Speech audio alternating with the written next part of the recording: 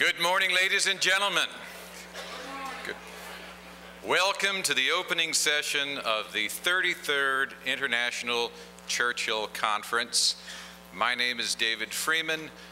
Many of you know me already as the editor of Finest Hour, but I'm here this weekend acting in my capacity as program chair for this conference. We want to make a special welcome to the C-SPAN audience, which will be watching us live for all the panel sessions today and tomorrow. So we're sticking to a rigid timetable. We're going to get right into it by introducing our first speaker of the morning, the Executive Director of the International Churchill Society, Mr. Lee Pollock.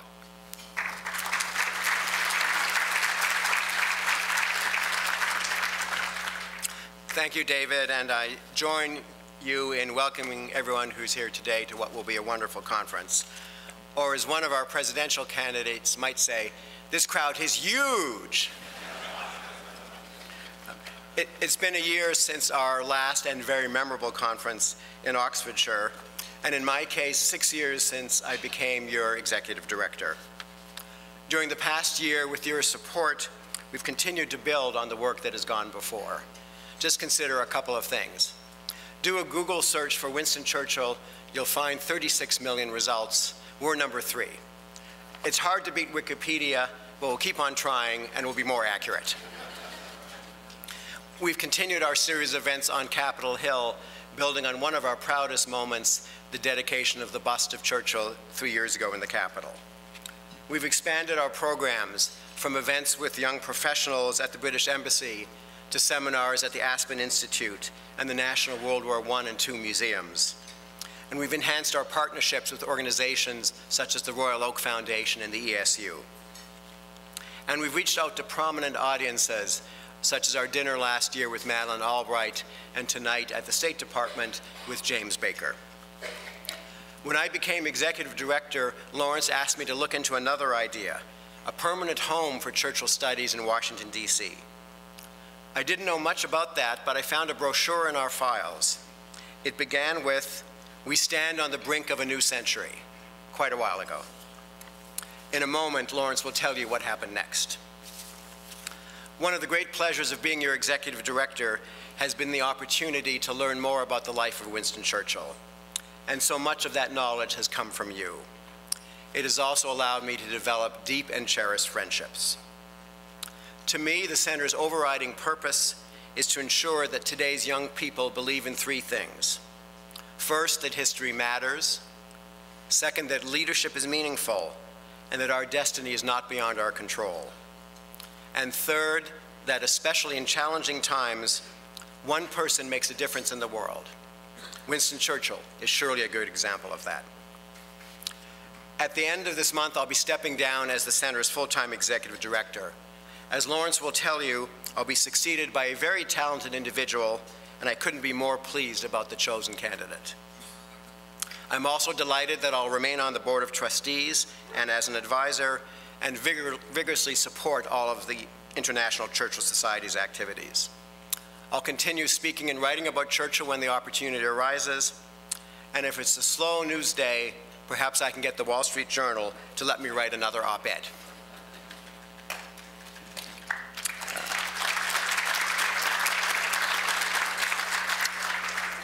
You all know the story. When Churchill was once asked about retiring, his response was, "I leave when the pub closes." But the metaphorical Churchill pub always remains open as long as, in the words of President Kennedy, courage and faith and the zest for freedom are indestructible. So you'll find me in that Churchill pub, perhaps with a Johnny Walker in hand. Come say hello, and I'll bet we'll have a great conversation, for there is nothing more fun than being a Churchillian in the company of other Churchillians. And now I'll turn over the mic to my friend and our chairman, Lawrence Geller.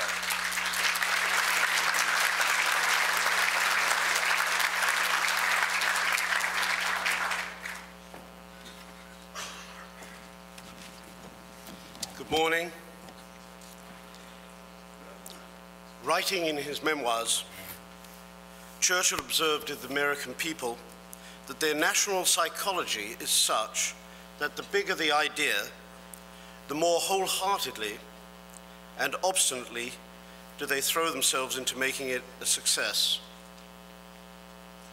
Nearly 50 years ago, a small group of enthusiasts came together to compare notes on postage stamps bearing Churchill's likeness. Only a few months before he died, Sir Winston's son Randolph gave his blessing to this newly formed organization. Thus, the International Churchill Society was born. Today, as we gather for our 33rd International Conference, we count more than 3,000 members and over 24 chapters worldwide. Our journal, Finest Hour, has been published continuously since 1981. We've hosted royalty, leading politicians, journalists, authors, captains of industry, and renowned scholars, many of whom have not only spoken at our events, but also contributed to our journals. Above all, we earned our reputation as the go-to organization for anyone, be it idle amateur or famed academic, anyone with an interest in the life and legacy of Churchill. Our website is visited by more than 1.5 million people annually, and we're bringing other Churchill websites into our fold as we work towards our goal of at least 4 million sessions annually. And while our online monthly, the Chartwell Bulletin, has today more than 30,000 subscribers, our ambitious target of 100,000 subscribers is well within our reach. Daily, we connect with thousands more through our continuously strengthening social media platforms. Even more importantly, we've made it possible for high school students around the world to have free access to the Churchill archives online and to use the related and constantly updated bespoke learning modules. Already some 1,000 schools have signed up in the US, UK, Canada, Australia, and New Zealand. And we're only just beginning. We have our next step of 5,000 schools as our goal. Concurrently, we continue to promote the teaching of Churchill's legacy in schools, both through locally organized seminars free to teachers and students, and by making attendance at our conferences free to these same eager minds. We have improved as an institution. We have professional staff. We're able to pay for quality contributions to our journals and our conferences. Our milestone merger with the American Fund for the Churchill Museum at the Cabinet War Rooms in London solidified this growing professional identity, broadened our base, and firmed up our finances. In 2013, we donated a bust of Sir Winston for permanent displays in the halls of the United States Capitol building, and organized an unveiling ceremony at which the Secretary of State and all 4 congressional leaders, Republicans and Democrats, in a bipartisan effort, publicly affirmed their admiration for the man who was clearly the most important person of the 20th century. Yet despite these achievements, these many achievements, we were at a disadvantage. The UK is blessed with a plethora of physical assets that help to keep the memory of Churchill alive. The Churchill War Rooms and Museum in the heart of London, Chartwell, Blenheim, Bletchley, the archives at Churchill College, Cambridge. All of these splendid facilities protect Churchill's legacy in the UK for each new generation to discover.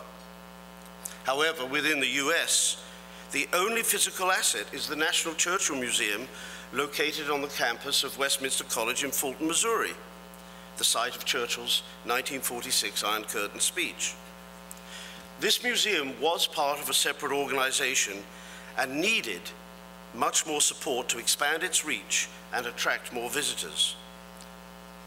We knew that without a significant platform here in Washington to educate succeeding generations and inject the lessons of Churchill's example into the mightiest corridors of power, interest in Churchill would wane. Aging would take its inevitable toll on us, and we'd simply fade into unpalatable obscurity, our duty to Churchill unfulfilled. So in the depth of the global economic crisis that began in 2008, I developed a plan for the future to be accomplished by 2015, the 50th anniversary of Churchill's death. I presented this rather over-ambitious but much-needed plan to our patron, the wonderful and wise Mary Soames, and to her nephew, the always uplifting Winston Churchill's namesake grandson, whose belief in the need for a permanent home in Washington to preserve his grandfather's legacy never wavered for one moment. Both gave complete and unconditional support, pragmatic advice, and endless encouragement, although I privately thought they believed I was barking mad. Their deaths, Winston in 2010 and Mary in 2014, were devastating blows. And it made it clear that time was not on our side. Early last year, we endured yet another heavy loss, with the death of the Dean of all Churchill scholars, Sir Martin Gilbert, a passionate supporter of this bold plan, which he called our lifeblood. As Churchillians, we know that inspiration can always be found in the words of our hero: never give in, never give in, never, never, never. I'll admit, however, that those three deaths, the economic downturns which affected our financial situation, and the daunting challenge we'd set ourselves, meant there were times when I had to fight mightily to keep Churchill's infamous black dog at bay. But to use another Churchillian expression, I KBO'd, I kept buggering on. Other members of the Churchill family provided their own support, help, and encouragement. The always uplifting Celia Sands and her sister, that wonderful artist, Edwina Sands, and of course the irrepressible and continuously generous Randolph Churchill. We'll never be able to repay the debt of gratitude we owe and will owe to that incredibly hard-working and supportive Churchill family, who, despite having their own busy lives and large families, always graciously give so much of themselves to our organization. It's a testament to what we're achieving today that so many more hard-working family members are committed to our cause, including Mary Soames' eldest son, Sir Nicholas Soames MP, and Randolph's three siblings, Jenny, Marina, and Jack, all three of whom have accepted roles within our new organization. And so we push forward, and at last now we can see the sunlit uplands. We've in fact achieved much more than that original plan envisioned. We've made it more certain than ever that the legacy of Churchill will continue to be widely known and appreciated throughout the world. Now, thanks also to the hard work, creativity, and persistence of both Jean-Paul Montupet and Dr. Benjamin Akande, as well as the support of Edwina Sands and those two wonderful Churchillians, Munro Trout and Dick Mahoney, we're at long last, rightfully merging with the National Churchill Museum of the United States at Westminster College. Our combined strengths are truly the classic case of 2 + 2 equaling at least 6. We've come a long way, and we've reached an important milestone. To mark this time of change, we're making some name changes as well. From this moment, we shall once again be known as the International Churchill Society.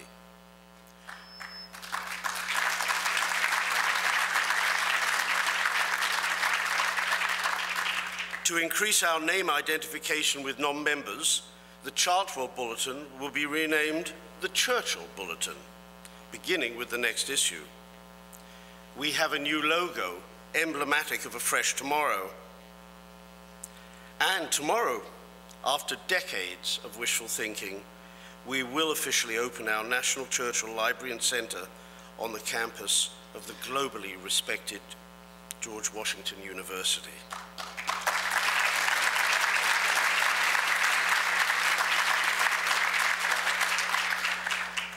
This long-awaited event couldn't have happened without the support of two successive GW presidents, who are both great friends of ICS.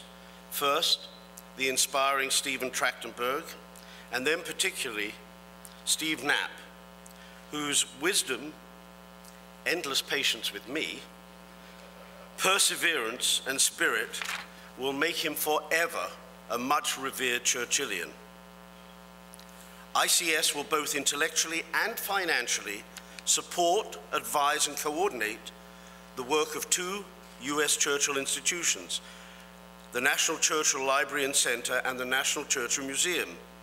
It will ensure that these two sister institutions not only cooperate as allies, but promote the memory of Winston Churchill in North America. Importantly, they will flourish together far better than each could do on their own. ICS will also be based at this newly purpose-built facility, the NCLC, to introduce a new acronym in a city full of alphabet acronyms. There we will welcome readers, writers, researchers, scholars, and the just plain curious to explore the life and legacy of Churchill, using a growing and unique archive of documents, books, and electronic media. The collection will expand. Exhibitions and high-profile events will be organized. From here, our flourishing journals will continue to be published. The NCLC will make meaningful and original contributions to Churchill studies.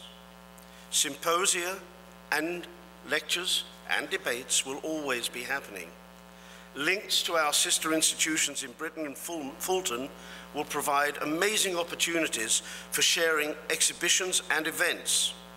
In short, NCLC will be the epicenter for all Churchill-related activities in the United States.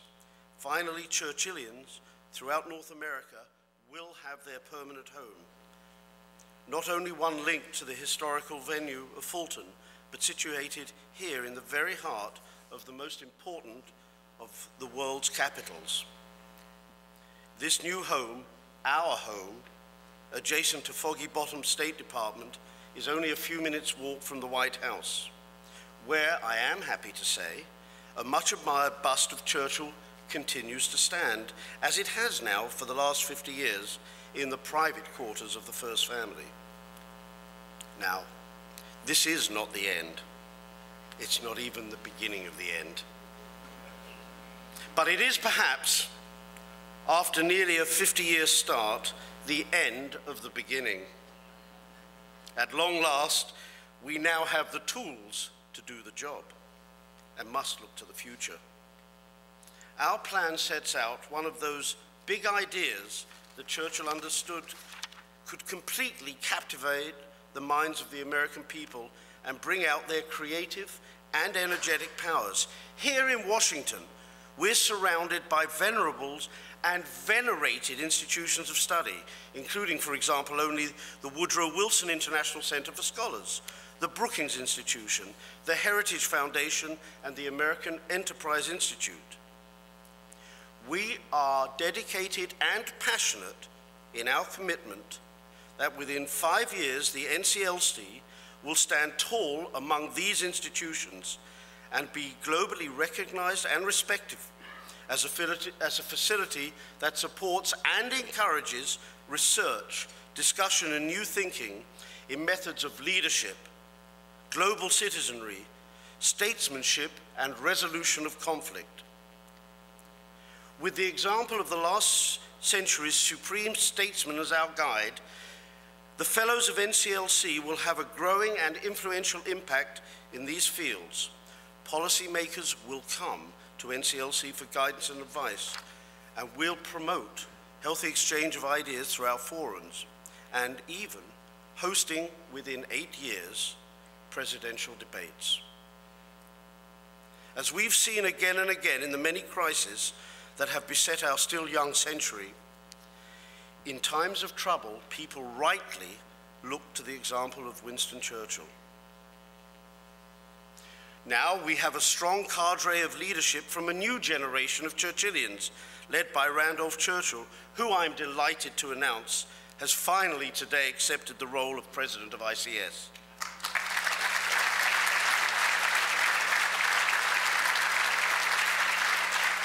It was not an easy task to get him to say yes, but he's the only one we want. This cadre of young leaders, known simply as the Other Club, are pushing us forward with fresh energy, dynamism, and vitality. They make us financially, intellectually, and generationally self-sustaining, and I stand in bewildered awe of all that they do, and will bring to our organization. Fundraising, that dirty word, is a permanent fact of life in growth organizations such as ours. And although we've raised millions thus far from many generous and supportive donors, we constantly need to be reaching further afield for more funds to support both specific and general programs. Your help, connections, ideas, and yes, of course, your donations are always much needed and truly appreciated. Now you may ask, what are our aims? They are, of course, victory. Victory at all costs. And this is what our victory will look like. We will establish the NCLC and ICS as the authority on the life lessons, legacy, and relevancy of Winston Churchill. We will make the NCLC and the ICS the place to go for research into leadership, statesmanship, strategy, resolution of conflict, national and international purpose, and the protection of democracy and freedom. And finally, we will carry out the mandate given to us by Churchill's daughter all those years ago, our late patron, and that the memory of Sir Winston Churchill would be kept green and the record of his achievements accurate. I know I should end with an appropriate Churchill quote. However, I want to share with you the last lines from the Robert Frost poem that has always reminded me not only of the importance of our task, but what still lies ahead in our grand adventure.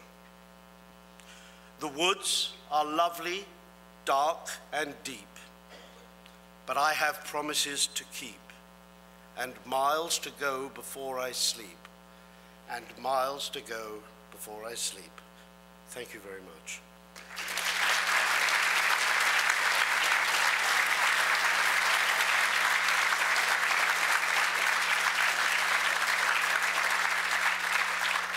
If I'm tearing up, you'll forgive me, because I just was thinking of Mary, Winston, and Martin Gilbert just now, and how I wish they would have been here. Forgive me. Before I relinquish the podium, I want to thank Lee Pollitt, who's been my hard-working partner. He's been patient with my moods, my noise, my crises, and has never been overwhelmed.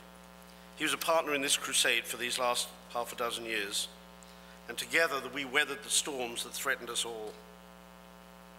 He has the gratitude and appreciation of us all. He and his wonderful, ever forbearing wife, Jill, have decided it's time to retire from the daily toil in the Churchill vineyards and my outbursts. And they were staying in touch, as you heard, as an active advisor and member of the board. More importantly, Lee has developed a following and is a much sought-after speaker on Churchill, and I hope he continues that. Lee is passing the torch to another member of the Other Club.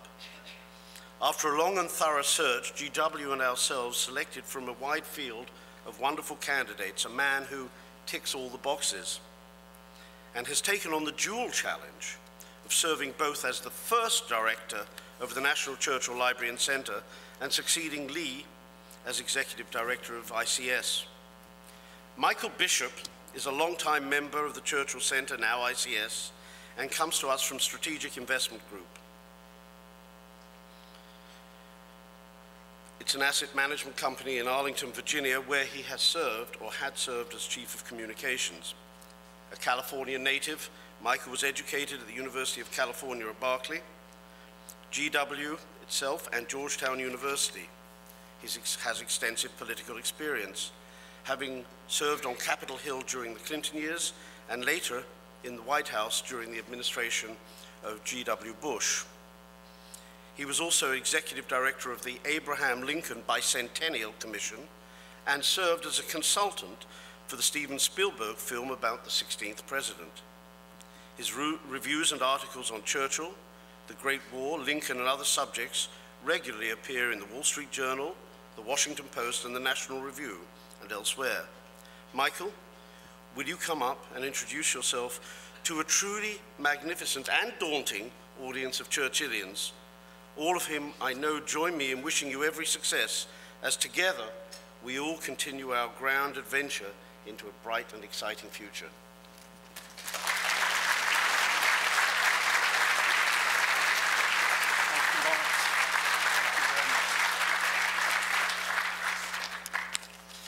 Thank you, Lawrence, very much for that kind introduction. All of us owe you an enormous debt of gratitude for your leadership and your indefatigable efforts to keep the Churchill flame alive. May we have another round of applause for our distinguished chairman, please.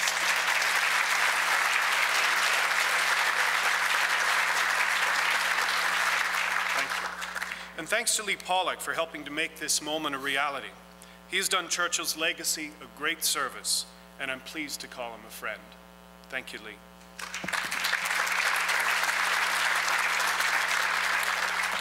It is a tremendous honor to be appointed the first director of the National Churchill Library and Center at the George Washington University and executive director of the International Churchill Society. I'm grateful to the board of ICS and the leadership of the GW Libraries for selecting me.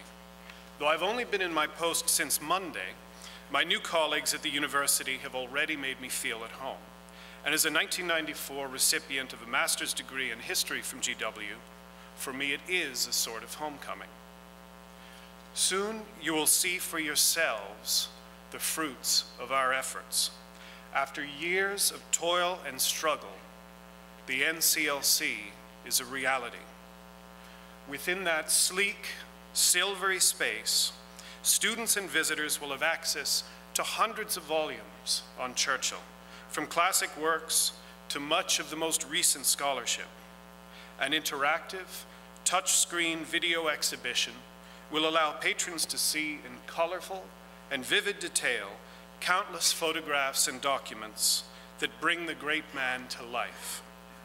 And the incomparable holdings of the Churchill Archive Center, Churchill College, Cambridge, will be available to visitors online. Thanks to a generous gift from the ICS, the NCLC can also boast a remarkable collection of Churchill's Second World War engagement diary cards, never before available to the public or to scholars. In addition, and by the way, these cards form a fascinating contemporary record of the Prime Minister's meetings and movements during the Second World War. In addition to the originals, high-resolution digital scans are available online, and a remarkably successful crowdsourcing project has yielded detailed transcriptions. And I'm pleased to announce that you can read more about this historical treasure trove and the NCLC in the Washington Post today. But the value of the NCLC is not to be found in books, papers, or pixels alone. The walls of the library will soon ring with the sounds of discussion and debate, as we host lectures by prominent historians, political figures, business people, and others, and explore the countless issues that touch upon the Churchill story. Among them, questions of war and peace, the future of the European Union, and the continuing challenges in the Middle East. To study the life and career of Winston Churchill is in many ways a welcome respite from a seemingly tawdry and ignoble present. But Churchill studies are no mere exercise in nostalgia, but rather a blueprint for leadership. Indeed, leadership will be chief among the themes we will explore at the NCLC, as the great man's example provides inspiration and instruction to leaders and aspiring leaders in many different fields of endeavor. In all of this, I look forward to working in concert with my new colleagues at the marvelous National Churchill Museum at Westminster College in Fulton, Missouri, especially the chairman, Jean-Paul Montupet, and the director, Tim Riley.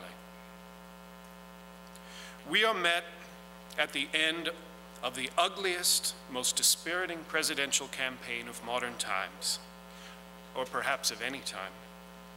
I would like to close with words of Sir Winston that may act as a soothing balm and serve as a preview of what you will see at the NCLC tomorrow. In 1947, Churchill said, "All the greatest things are simple, and many can be expressed in a single word: freedom, justice, honor, duty, mercy, hope." Thanks for all you have done to preserve the legacy of Winston Churchill. I trust we can count on your support in the future, and that together we may move forward into broad, sunlit uplands. Thank you very much.